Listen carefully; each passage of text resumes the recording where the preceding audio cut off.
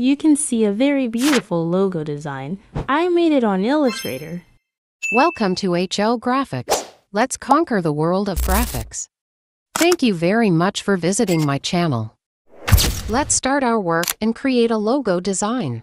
First, we will use the Type tool and type the letter R through it. Letter R, we will take the capital. We will increase its size considerably so that we can see clearly. Then for this we will find the font. We will need a fairly thick bold font. The font I have used here is called Bondschrift. This is nice font, but it is only for personal use and not commercial free. Now let's outline it and unite it so that it becomes an object.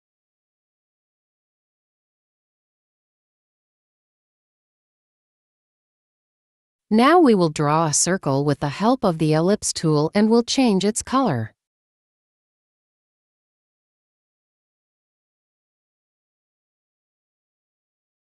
And then place it on top of the letter R and align it so that both are selected in the middle. Now this circle will be taken behind letter R. Now we will take a copy of the letter R.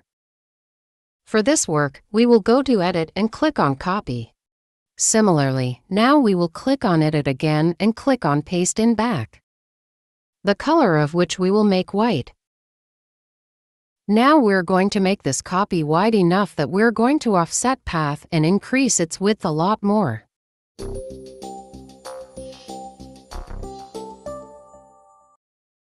Okay.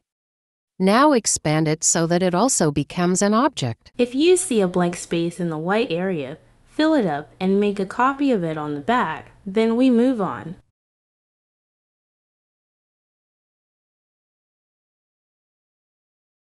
Now that that's done, we're going to balance the logo. How to balance the letter and the copy and the circle? We're going to move it back and forth a bit when we see fit, and then we're going to group it.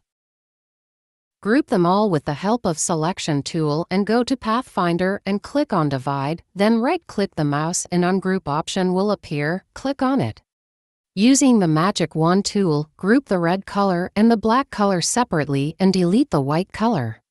Thus, your logo is ready in red and black color. Now we will do a little more work with it.